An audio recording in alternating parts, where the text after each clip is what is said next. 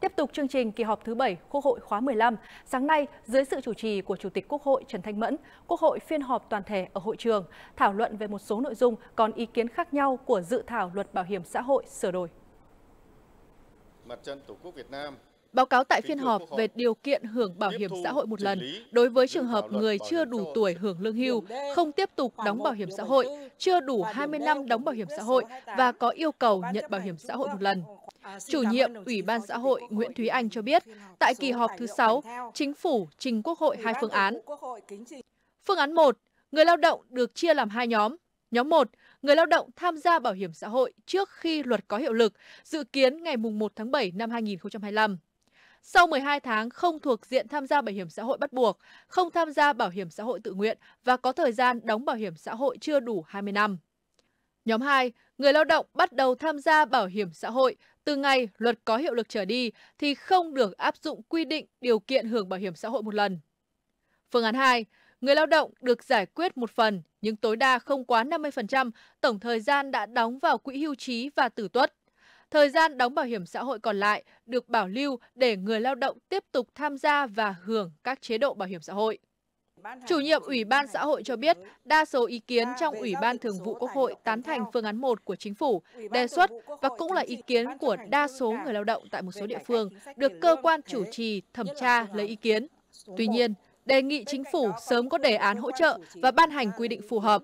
Đồng thời, đẩy mạnh công tác truyền thông để người lao động hiểu được lợi ích của việc hưởng lương hưu hàng tháng thay vì lựa chọn hưởng bảo hiểm xã hội một lần.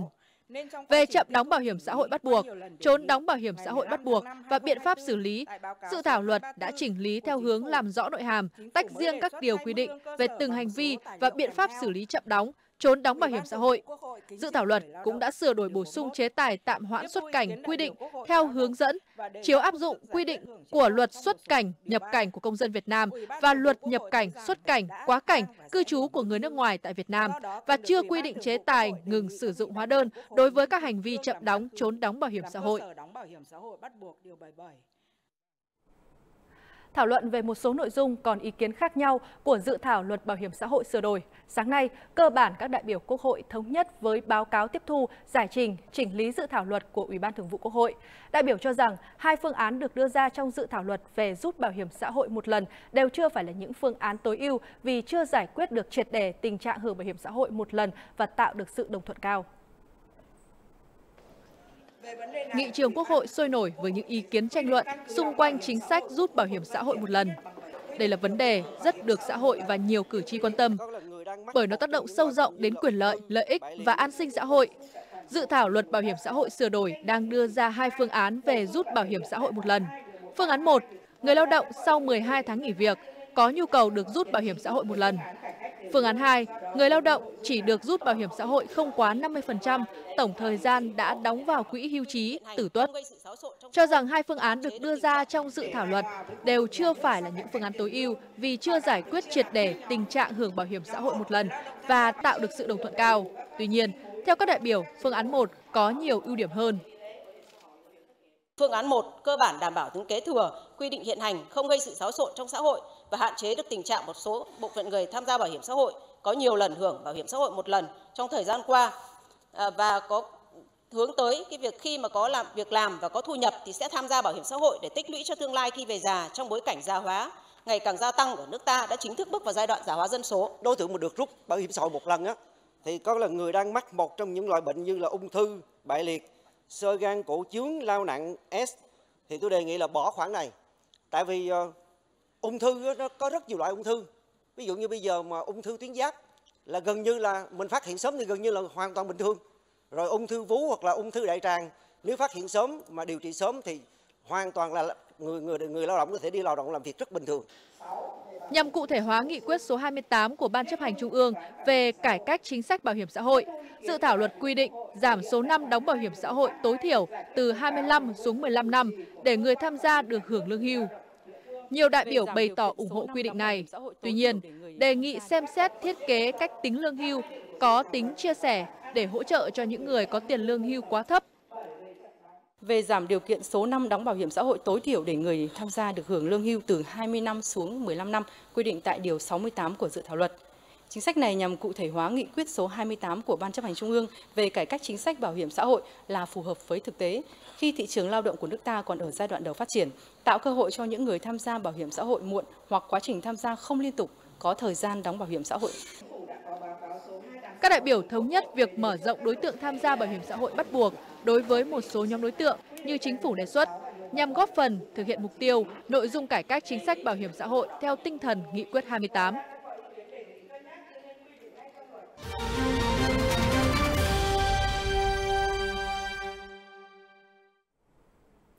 Lần thứ hai trong nửa năm, Công đoàn kiến nghị Chính phủ xây dựng lộ trình giảm giờ làm trong tuần của lao động khu vực tư nhân từ 48 xuống 44 giờ và tiến tới là 40 giờ. Đề xuất xây dựng lộ trình giảm giờ làm việc trong tuần của lao động khối doanh nghiệp từng được nhiều lần đề nghị trong một năm qua bởi lộ trình giảm giờ làm việc tiến tới 40 giờ mỗi tuần là mong mỏi của nhiều công nhân. Điều này được cho là phù hợp và theo kịp các nước cùng khu vực, tạo điều kiện cho người lao động nghỉ ngơi, tái tạo sức khỏe, chăm lo cho gia đình. Luật trật tự an toàn giao thông đường bộ mới nhất trình kỳ họp thứ 7 Quốc hội khóa 15 có nhiều quy định tiệm cận với quy định của các quốc gia tiên tiến. Đó là yêu cầu xe ô tô phải có hướng dẫn để lắp ghế ngồi, lắp dây đai an toàn dành cho trẻ em đối với ô tô chở người đến 9 chỗ. Trẻ em dưới 10 tuổi hoặc chiều cao dưới 1,35 m được chở trên xe ô tô con, không được ngồi cùng hàng ghế của người lái khi tham gia giao thông đường bộ. Đặc biệt, khi chở trẻ em dưới 6 tuổi bằng xe gắn máy, phải có dây đai an toàn hoặc ghế dành riêng cho trẻ em. Theo dõi nhiều vụ tai nạn ô tô thương tâm xảy ra, trong đó có nạn nhân là trẻ em, anh Hiển đã nhận thấy tầm quan trọng của thiết bị an toàn cho trẻ trên xe. Khi đi xe ô tô, cho bé ngồi kèm với người lớn ở trên xe. Đến khi có va chạm bất ngờ, người lớn không thể đảm bảo an toàn cho bé. Việc này rất là nguy hiểm, nên cảnh báo cho mọi người và mong muốn được luật hóa vấn đề này. Là người cẩn thận, chị Khánh Ly đã tự trang bị cho con mình chiếc ghế phụ và dây đeo như thế này. Chị cũng tuyệt đối không cho con ngồi ghế trước khi tham gia giao thông.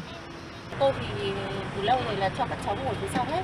Và cái việc nếu như mà đề xuất này mà sau này được kiểm soát bằng những quy định pháp luật thì thấy rất hợp lý, bởi vì nhiều gia đình họ vẫn rất là chiều con, đi rất là nguy hiểm, nhất là trên những cái đường cao tốc, đường lớn. Thống kê cho thấy, sử dụng thiết bị an toàn cho trẻ em giúp làm giảm 70 đến 90% số ca tử vong và chấn thương nặng. Đặc biệt, nếu trẻ được ngồi với thiết bị an toàn ở ghế sau sẽ giảm 14% nguy cơ chấn thương so với ngồi ghế trước. Do đó, để đảm bảo an toàn cho trẻ em khi tham gia giao thông, dự thảo luật trật tự an toàn giao thông đường bộ đã có những quy định được xem là tiến bộ về nội dung này.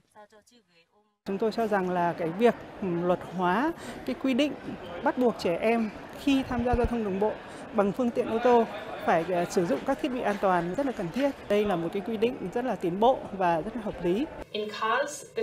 Khi di chuyển bằng ô tô, vị trí an toàn nhất cho trẻ dưới 12 tuổi và cao dưới 150 cm là ở hàng ghế sau và bắt buộc phải sử dụng thiết bị an toàn. 128 quốc gia trên thế giới đã có luật yêu cầu dùng thiết bị an toàn cho trẻ em. Để bảo vệ những thành viên nhỏ tuổi nhất trong xã hội, WHO kêu gọi các nhà lập pháp ở Việt Nam thắt chặt hơn nữa luật giao thông đường bộ, yêu cầu trẻ ngồi hàng ghế sau và có thiết bị an toàn khi di chuyển bằng ô tô. Nếu quy định sử dụng thiết bị an toàn cho trẻ em được áp dụng hiệu quả, có thể kéo giảm tới 400 đến 500 vụ trẻ em bị chấn thương đặc biệt nghiêm trọng hoặc trẻ em thiệt mạng trên ô tô một năm tại Việt Nam. Đặc biệt, quy định trên sẽ ngày càng phát huy tác dụng tích cực trong bảo vệ trẻ em khi số lượng ô tô tại Việt Nam ngày một tăng.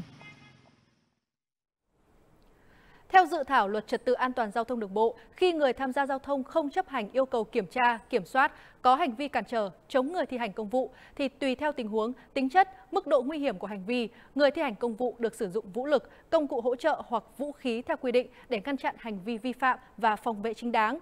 Đáng chú ý, dự thảo đề xuất trường hợp người điều khiển phương tiện tham gia giao thông đường bộ không chấp hành tín hiệu, hiệu lệnh dừng phương tiện và bỏ chạy thì người thi hành công vụ được thực hiện quyền truy đuổi để ngăn chặn và xử lý hành vi vi phạm.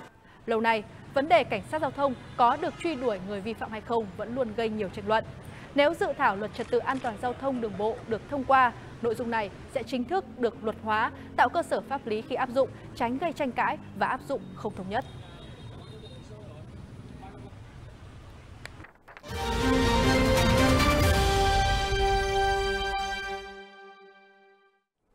Xin xin được chuyển sang những thông tin đáng chú ý khác.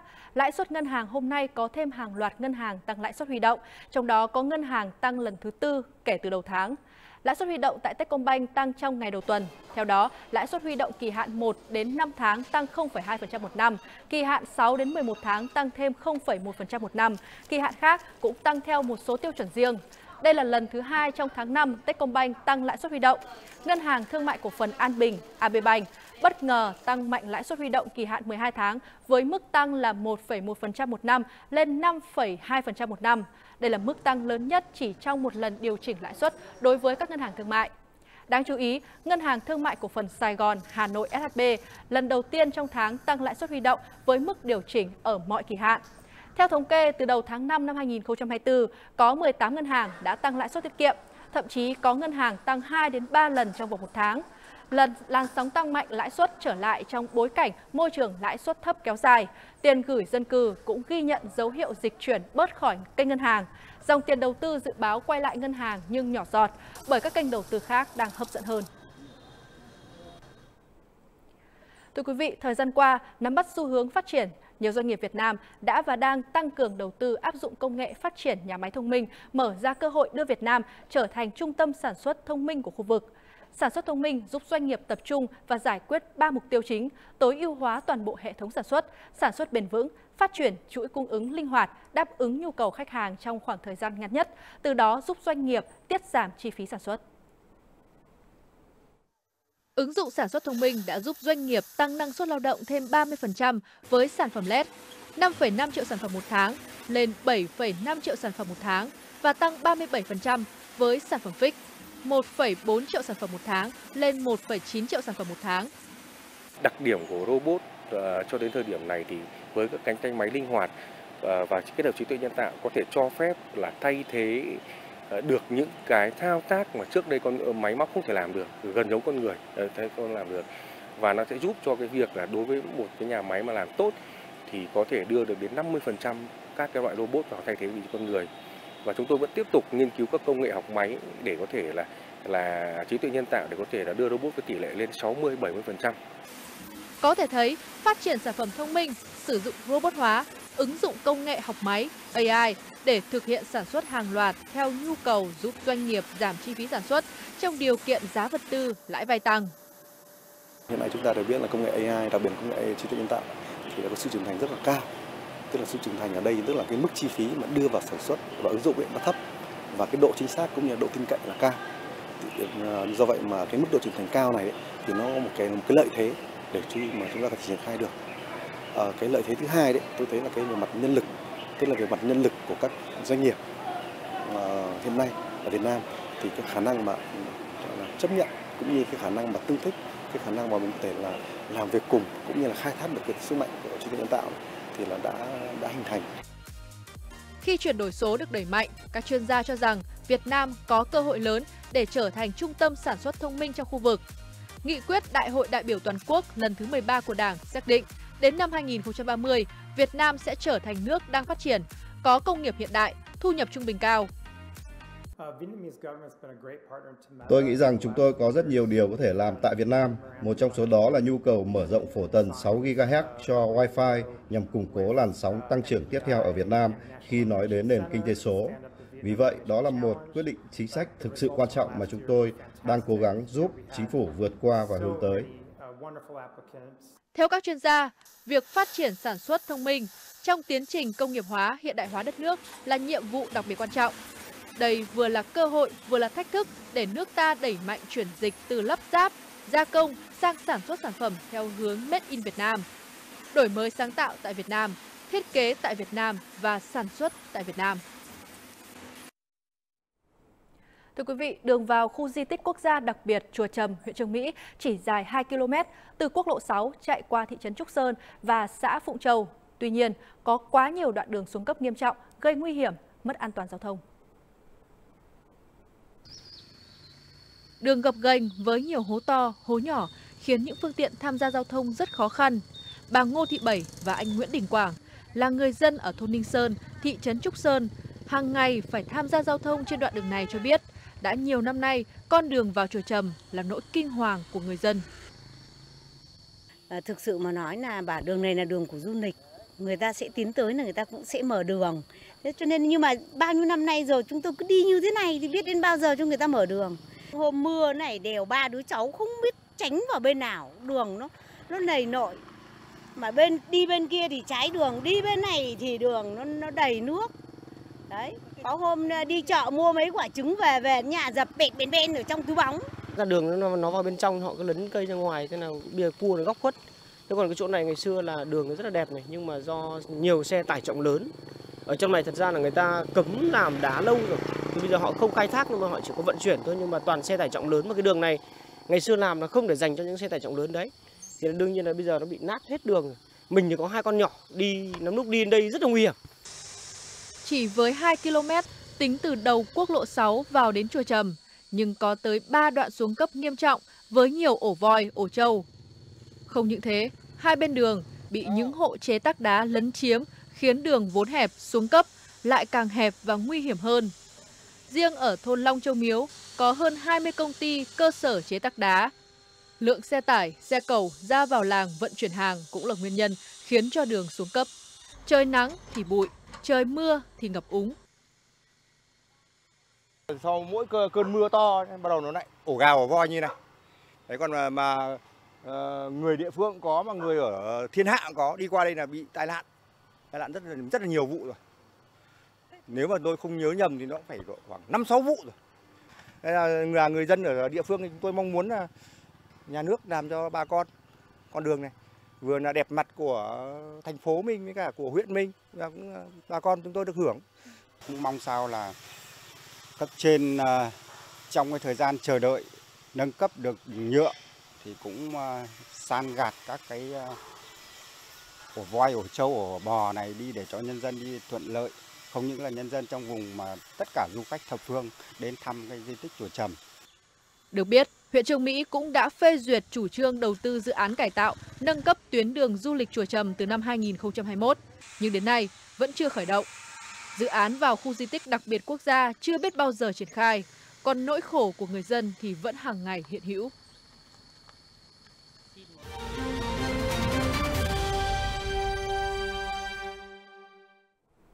Xin được chuyển sang phần thời sự quốc tế. Tổng thống Nga Vladimir Putin đã đến thủ đô Tashkent, bắt đầu chuyến thăm chính thức Uzbekistan kéo dài 2 ngày. Đây là chuyến công du nước ngoài thứ 3 trong nhiệm kỳ mới của nhà lãnh đạo Nga. Theo kế hoạch, Tổng thống Putin sẽ có cuộc hội đàm với Tổng thống Uzbekistan Shavkat Mirziyoyev. Chương trình nghị sự bao gồm hợp tác giữa Nga và Uzbekistan trong các lĩnh vực chính trị, thương mại, kinh tế, văn hóa, nhân đạo và các lĩnh vực khác. Người phát ngôn Điện Kremlin, ông Dmitry Peskov cho biết, Nga sẵn sàng hợp tác rộng rãi hơn về cung cấp khí đốt với Uzbekistan, đồng thời khẳng định tiềm năng hợp tác là rất lớn. Nhân dịp này, Tổng thống Putin đến thăm công viên New Uzbekistan ở thủ đô Tashkent và đặt vòng hoa tại tượng đài độc lập của Uzbekistan. Trước chuyến thăm Uzbekistan, ông Putin đã công du đến Trung Quốc và Belarus sau khi tái đắc cử nhiệm kỳ Tổng thống Nga lần thứ 5. Israel đã tiến hành không kích dữ dội vào thành phố Rafah, miền nam Gaza, khiến ít nhất 35 người chết và hàng chục người bị thương. Theo quân đội Israel, vụ không kích nhằm mục tiêu vào một cơ sở của phong trào Hồi giáo Hamas, nơi có các thành viên cấp cao. Vụ việc xảy ra chỉ vài giờ sau khi Hamas phóng một loạt tên lửa vào Tel Aviv lần đầu tiên sau nhiều tháng. Người phát ngôn cơ quan y tế Gaza cho biết, vụ không kích nhằm vào khu phố Ten al-Sultan ở Tây Rafah mà hàng nghìn người đang ẩn náu sau khi sơ tán khỏi khu vực phía đông thành phố, nơi Israel bắt đầu cuộc tấn công trên bộ hơn 2 tuần trước.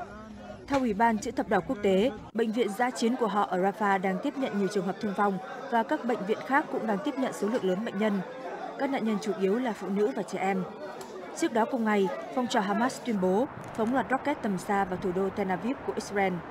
Theo quân đội Israel, 8 quả rocket được phóng từ Rafah và một số đã bị đánh chặn. Vụ tấn công không gây thương vong. Rafah là thành phố cực nam ở dải Gaza, hiện có khoảng 1,4 triệu người Palestine trú ngụ sau khi chạy nạn tới từ các khu vực khác ở vùng lãnh thổ.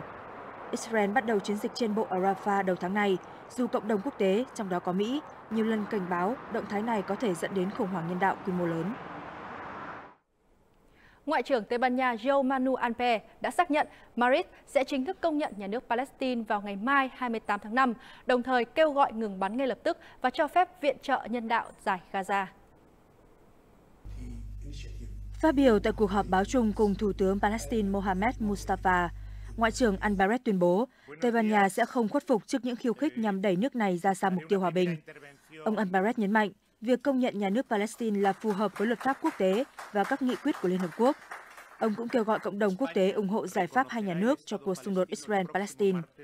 Về phía Palestine, Thủ tướng Mohammed Mustafa hoan nghênh động thái của Tây Ban Nha. Ông Mustafa cho biết, việc công nhận nhà nước Palestine là một bước tiến quan trọng hướng tới việc hiện thực hóa hòa bình và công lý cho người dân Palestine. Ông khẳng định, chính quyền Palestine đang kêu gọi các quốc gia chưa công nhận nhà nước Palestine cần mau chóng làm điều này. Dự kiến Ireland và Na Uy cũng sẽ chính thức công nhận nhà nước Palestine vào cùng thời điểm với Tây Ban Nha.